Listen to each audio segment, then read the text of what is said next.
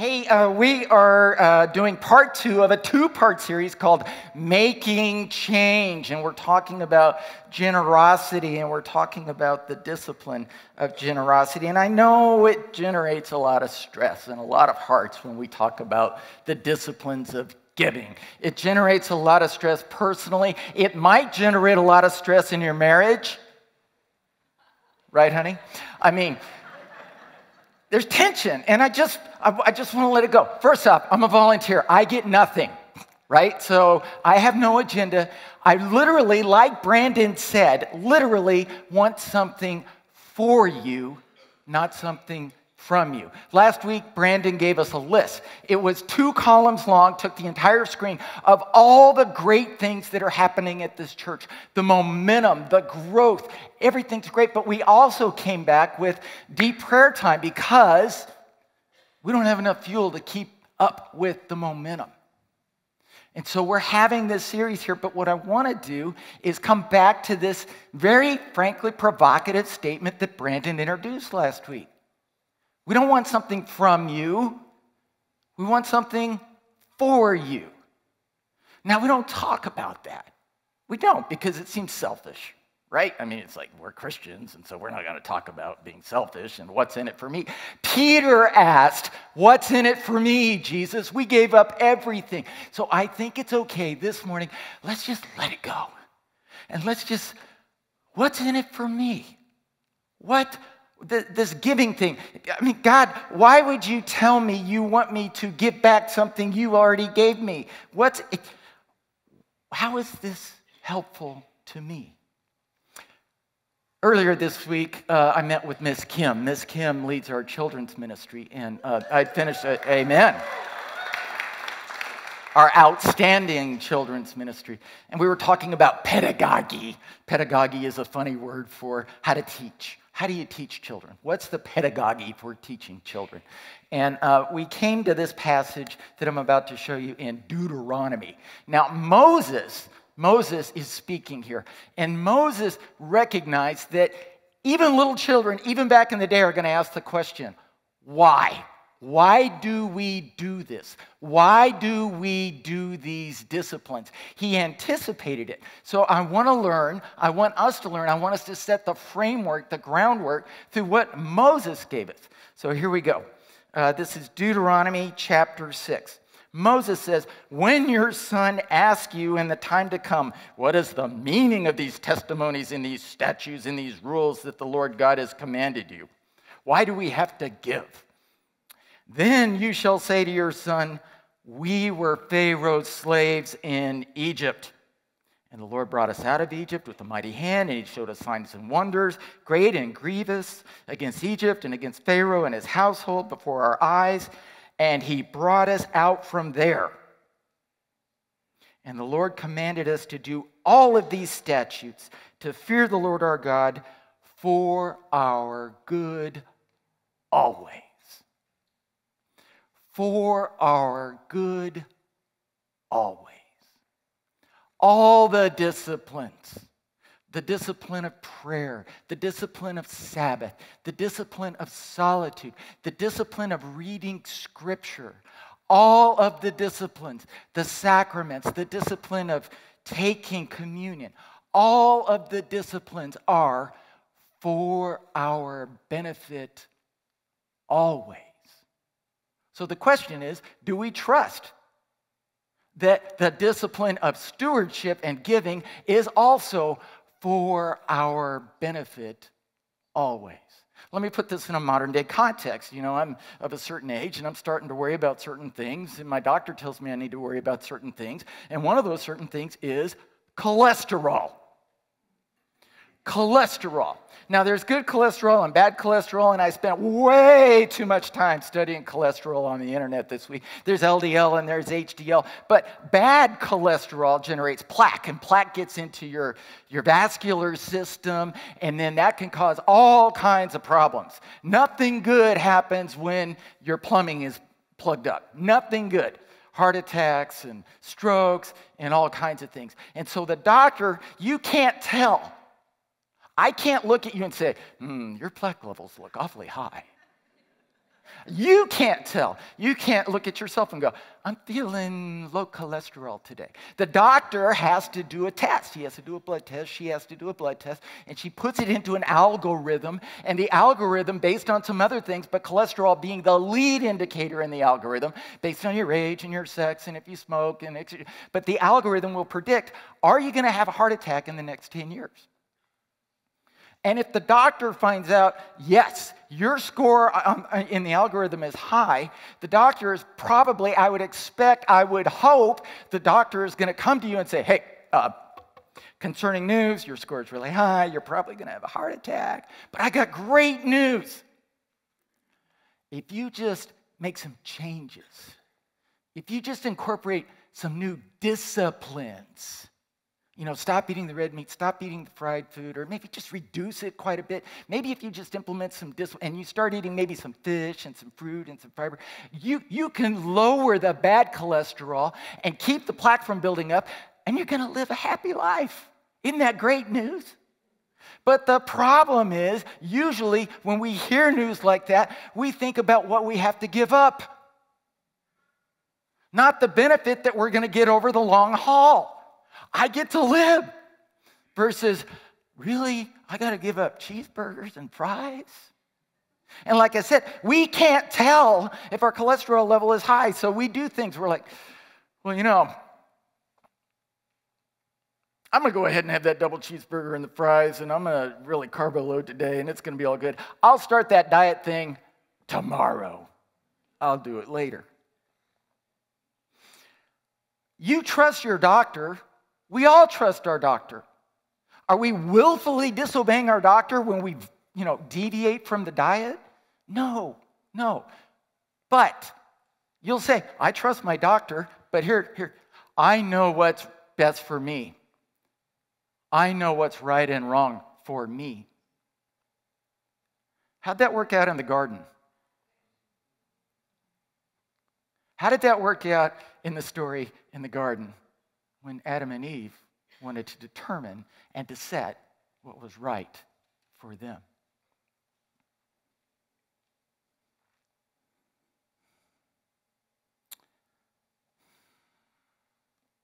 There's a book called Practicing the Way. Well, actually, I don't want to get there yet. All disciplines lead to benefits. All discipline lead to benefits. But there are some implications to these disciplines. The implications are you will change your lifestyle. You will change the practices of your life. And one thing I discovered, because the doctor told me I had to make certain diet changes. At first it was really hard, and give up gluten, give up bread, give up beer. But once I implemented those diet changes in my life, I started to feel a whole lot better, and those disciplines became easier over time. Disciplines will become easier over time. So disciplines, there's a book very popular right now. Several Bible studies in this church focused on this book. It's called Practicing the Way by John Mark Comer. And he pointed out something really, really interesting, and I had to prove him right. He noticed that in the New Testament, the word Christian is mentioned only 3 times. The word disciple, those who implement the disciplines, 267 times. Jesus didn't say, go and make Christians. He said, go and make disciples. Follow me, become a disciple. And it's a pretty provocative question, because I think there's people that you would go up and say, hey, what do you believe? I'm a Christian.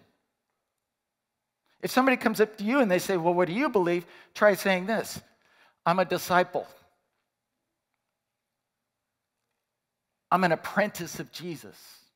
I'm a follower of Jesus. You're probably going to get some weird looks. That's going to be a little bit strange. But that's what we're called to be. See, the challenge is there's a whole lot of people, Jesus said, that would say, Many call me Lord, Lord, but I do not know them because they did not do the will of my Father.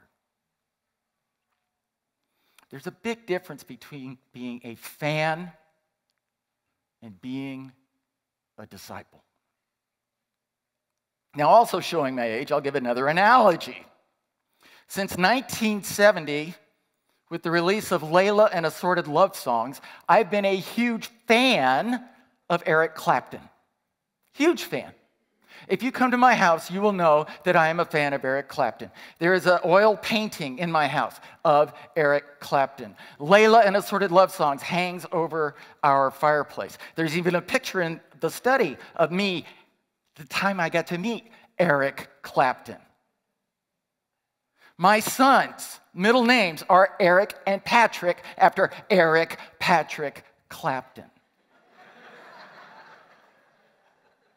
In 1992,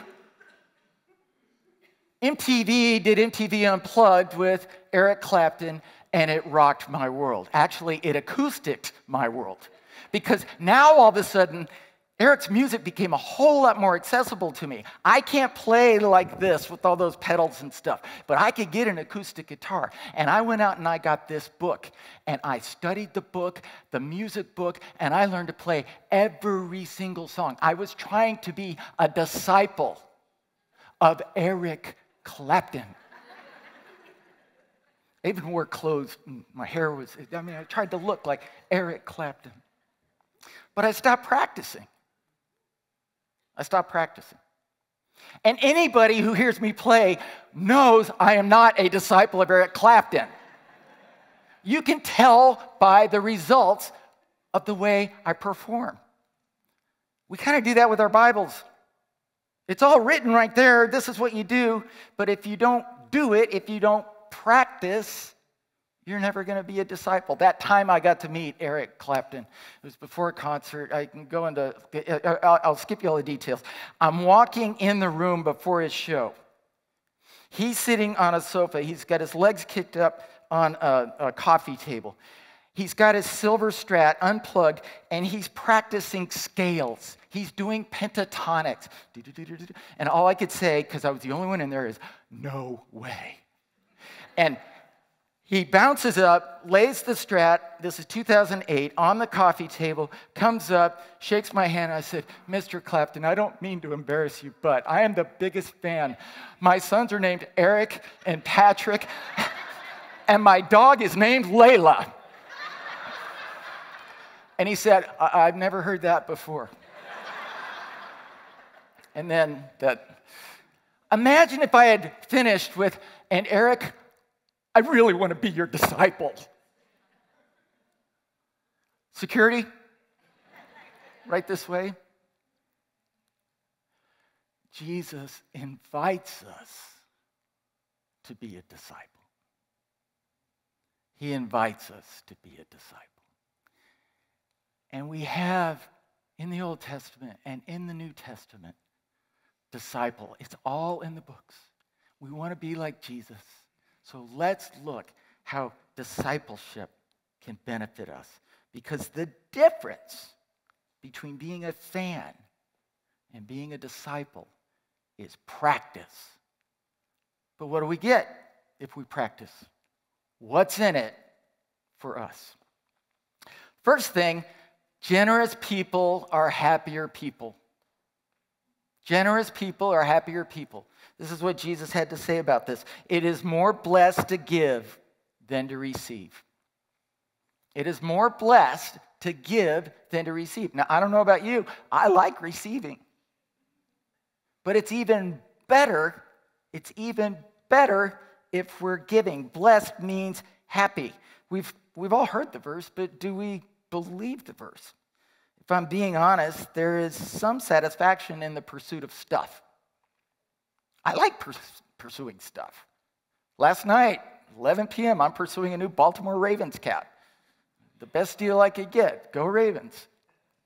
It was fun. I didn't make the purchase, but it was fun. I'm pursuing stuff. Sometimes when you get the stuff, it's fun. But not Larry. I've already got 3 Baltimore Ravens hats. Why do I think I need a fourth? It's an endless cycle of consumerism. We're supposed to not be conformed to this world, but be transformed. We're being formed no matter what. We shouldn't be conformed. We need to be transformed. Disciplines help us do this. Generosity helps us do this. We know this principle is true. I believe every single person here wants to be generous. Every single person online, every single person not here wants to be generous. How can I make that bold statement? Because we're all made in the image of God. And God is generous.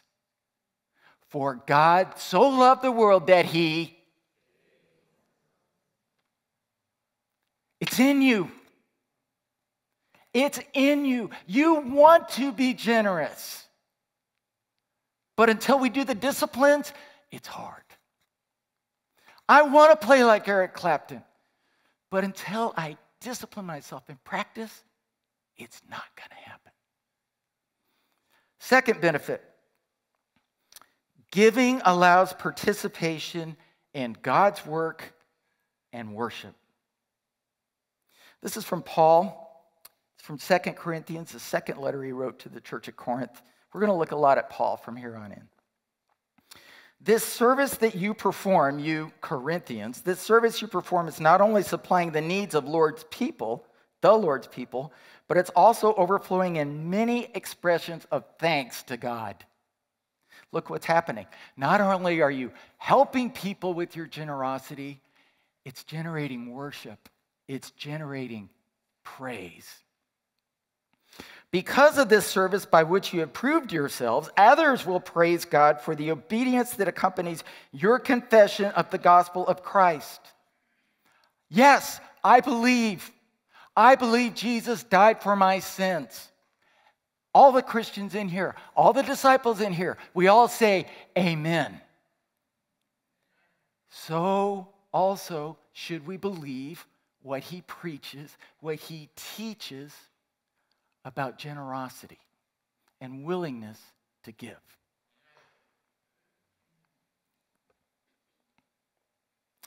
Verse 14, and in their prayers for you, their hearts will go out to you. Generosity leads to praise. Generosity leads to us being able to participate and see God at work. Just like Brandon showed us last week in 2 columns on a great big screen. Third, giving secures our future. I love this. This is Paul again. He's writing to Timothy. Timothy was a preacher, so he's telling Timothy how to be a church leader, how to be a preacher. And he says, command those who are rich in this present world not to be arrogant, nor to put their hope in wealth, which is so uncertain. Command those who are rich in this world. Now, a lot of us would probably say, well, that's for the rich people. What's the definition of rich? A little bit more. I'll never get there. Look, let's just be honest. We hit the lottery being born here in North America. Relative to the rest of the world, they look at us, we're so rich. We have houses for our cars. Some of us have more than one car. We're rich, but we don't feel rich. I don't feel like my cholesterol's high. But it is. It's true. We're rich. Many of us are rich. Now, I know, lots of disclaimers. I know there are people here today that are looking for work. They're looking for a job. We're with you in prayer. We understand you cannot give right now. We get it. There are people here who live on sales commissions and they're waiting for the next big deal. We get it. We understand. There is no condemnation, going back 4 weeks ago to when we started Romans. There is no condemnation for those who are in Christ Jesus. These are principles. But your current status may make it impossible for you to live the principle right now. If you can't live it right now, learn the principle So when you can live it, you will.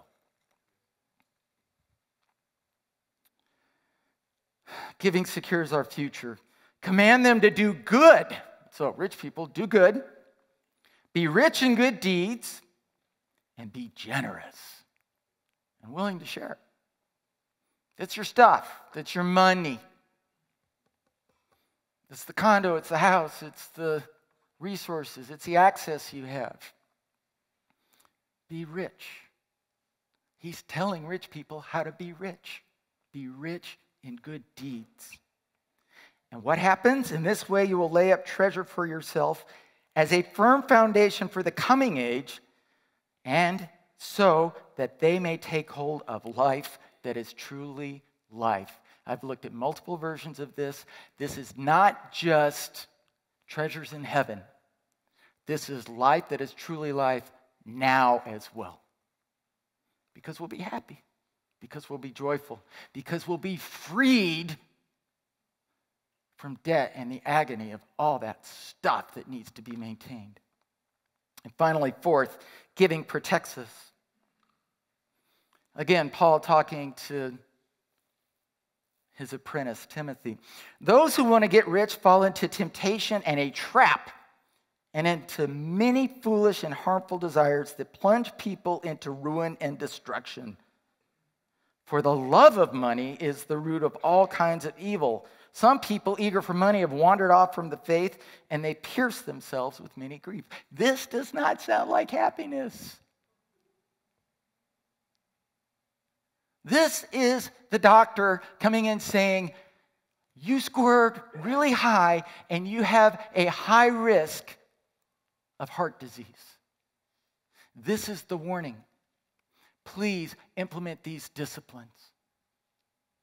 So now, without surveying all the hundreds and thousands of texts on the disciplines of giving, we're going to focus just on 2, maybe 3 passages. And I want to show you what the disciplines of giving are based on what I've researched in the New Testament. Let's go to 1 Corinthians 16:12. Now, the reason I picked this, Corinthians is a letter that Paul wrote to one of the churches he started. They were having lots of issues. I mean, they frankly, they were just messed up.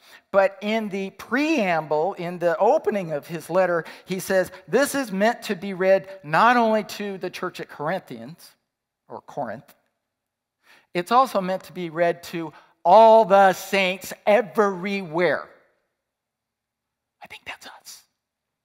So I think it's fair, I think, for us to look at this passage in Corinthians and see, does it apply to us? Imagine Paul is writing this letter. You're in Corinth, they're reading it out loud, and you get to hear it because it's for your ears. Now, concerning the collection for the saints, we're not calling it a tithe, we're not calling it an offering, this is a collection for the saints. As I directed the churches of Galatia, this isn't just for you, Corinth, and everybody else. This is also what I told everybody at Galatia. So Paul is giving us a universal ecumenical principle here. For everybody, this is what I directed them. On the first day of the week, every week, each of you is to put something aside and store it up as he may prosper, so that there will be no collecting when I come. What Paul is doing here is he's saying, hey, store it up, save it up, get ready. When I come, I will then take the money. And this was going back to Jerusalem, to supply the saints in Jerusalem. He didn't want to have to come in at the last minute and take up a special offering and make up for the deficit in the fourth quarter of the year. He who has ears, let him hear. So, 3 things I pick up from this. This is me. I made this up. PPP. Prioritized, planned, and proportional giving.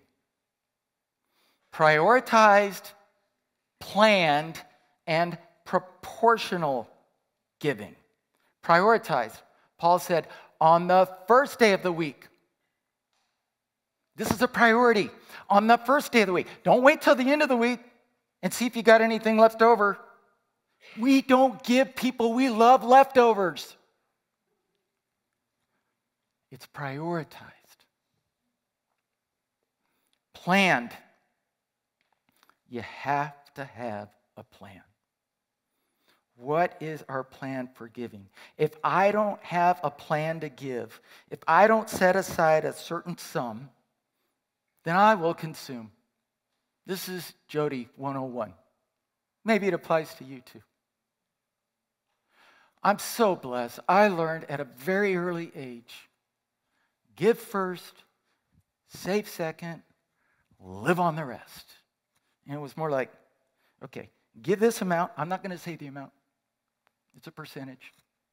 Save this much, but you get to live on this. Is it graphic enough? Do you understand? Give, save, live. I got to learn that early on, and it makes it easier for me now. And I get to experience the joy now. The joy that comes, the blessing that comes with giving because it's prioritized and it's planned. And finally, it's proportional. We get all hung up on this. Proportional.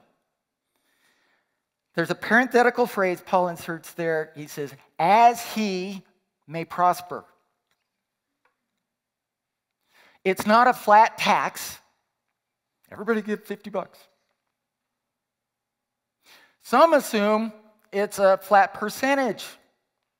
We can go back to tithing, and there's debates on both sides.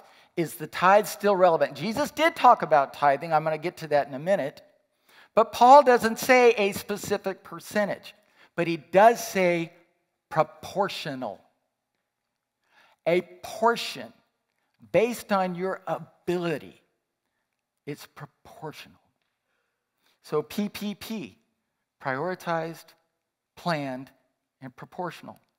I believe those are the three major elements in the discipline of generosity. Now, that's not really that complex or that hard. But Paul had to write another letter. So we get the letter of 2 Corinthians.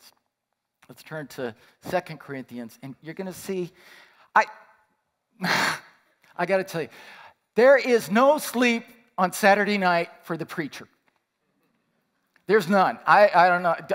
Maybe the best thing we could do for our preachers is never ask them out to lunch on Sunday. Because I'm telling you, that nap is the best nap I ever get. Because I would lay awake all night, and this week in particular, this is, the sermon that none of us really want. It's kind of like talking about sex with your kids. You know it's important, but you don't want to do it, and it's going to be a little bit awkward. But this morning, I was laying awake. It was about 4 a.m., and I'm like, God, I don't know. I know all your word is true, but this seems counterintuitive, and it was so great. Let me show you what I discovered. 2 Corinthians 9, chapter 6 and 7. Paul, remember this. Whoever sows sparingly will also reap sparingly, and whoever sows generously will also reap generously. We've heard this before, right? I mean, the principle of farming, the more seed you throw, the more that's going to grow. We get this. Okay, easy. Got it. Paul, that makes sense. Each of you should give what you have decided in your heart to give, not reluctantly or under compulsion, for God loves a cheerful giver.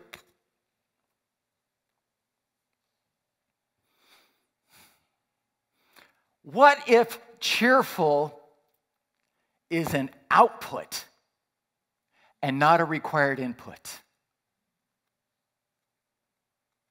For 55 years, I've heard, God loves a cheerful giver. I'm so happy to give to you. Sometimes I'm not. At the beginning of the year, Bernice and I set our budget. What are we gonna give? And we say, and then every week and every month in proportional giving, this is what we do. So sometimes the giving is automated, and frankly, the cheerfulness comes when we see the results of the giving. Put it this way. mom's birthday or some other loved one's birthday, right? Unless you planned for it, unless you prioritized it, unless you've set a certain sum of money away, you're going to feel like, oh, I have to get her something I forgot. Oh, I don't have enough money. I hate to put that on a credit card. Oh, it takes all the cheerfulness out. The cheerfulness is the result. Look what it says, going back to the verse. Each individual, it's your own decision to practice the discipline. It's your own decision to practice the discipline. Decided, once again, decided. I have pre-decided. I have committed. I am going to do this. Each individual decides. They do PPP. They have discipline in their heart. It's private. It's not public. Jesus condemned the Pharisees. Oh, they were great, excellent tithers. They tithed their cumin and their dill pickles. They tithed everything. They were very, very good at tithing. They were very specific. But he said, woe to you, because you do that, but you've forgotten the most important things.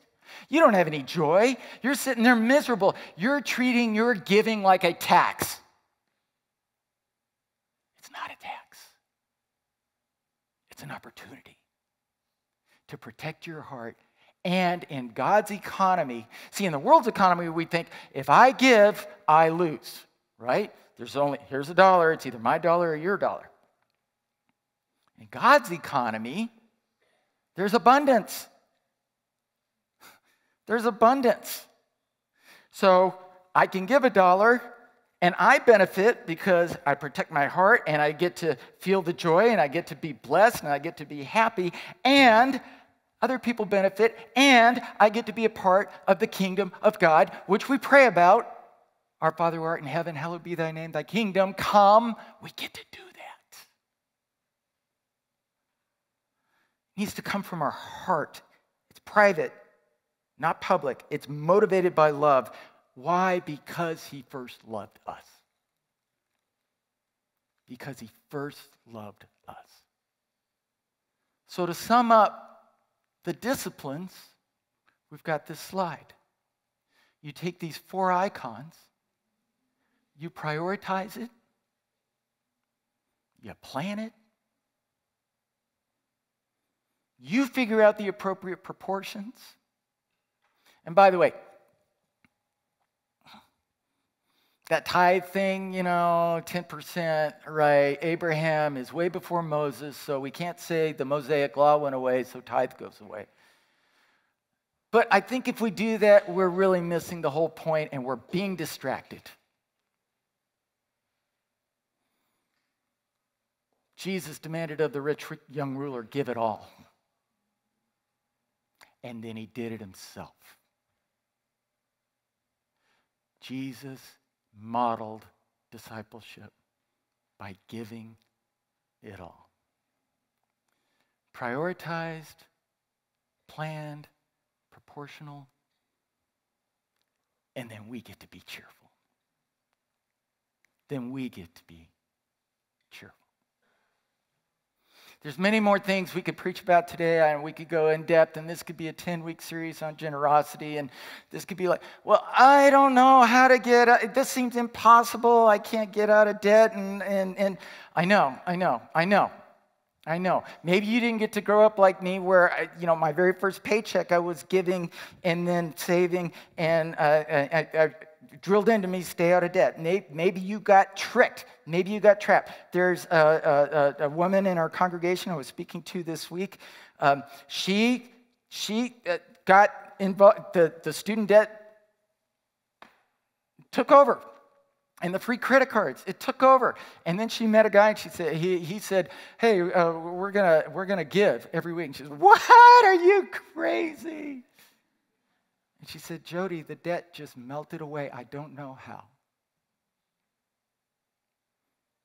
There's another woman in our church, single, wants to buy a house someday.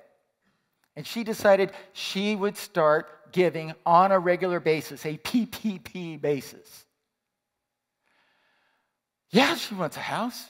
But she's giving, and she says, Jody, I feel the peace that surpasses all understanding because now I know God's in control. I have to rely on him. That was the problem with the rich young ruler who had everything. He was trusting in his ability and not God's ability. So maybe you're in that situation. Start with $5. Start with 1. Start with 1%. Start the discipline. Start with the easiest of scales. And you'll be amazed how God can bless that and grow you. And you go from 1% to 2% to what? Now, maybe you're like me. Hey, I've been doing this all my life, and I was taught the 10%, and you're stuck at 10%. Some of us need to be a little bit like Spinal Tap and move from 10 to 11 and 12 and 13 and beyond. Or maybe everything. And again, I know not everybody can participate and do this right now. But here's what I don't want. Maybe you have some regrets. Oh, gee, if only I had started this if only I had implemented these disciplines, then I would be able to. Don't miss the next season. Don't miss the next season of your life and beyond. Start small and start practicing. And welcome the invitation that Jesus offers to become a disciple. Father God, a message like this hits in so many difficult places. Thank you for giving me the insight this morning that cheerfulness may not be a requirement, maybe it's a result. We pray that each of us individually would decide in our hearts with your encouragement what to give, and make this a discipline we practice on a regular basis.